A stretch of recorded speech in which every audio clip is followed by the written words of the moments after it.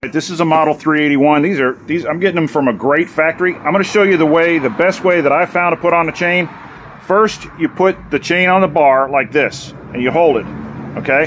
Then you come along here, and you can kind of lift it on here, and it doesn't have to be on those bolts.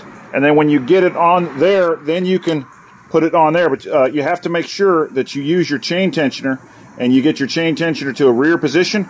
And that's the easiest way. That way you don't have to struggle with the tip of the bar, because the tip of the bar is always the hardest part. And then that is actually on that sprocket, or at least, yeah, it's on that sprocket.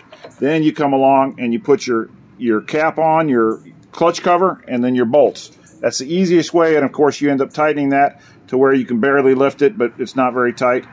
All right, thanks a lot.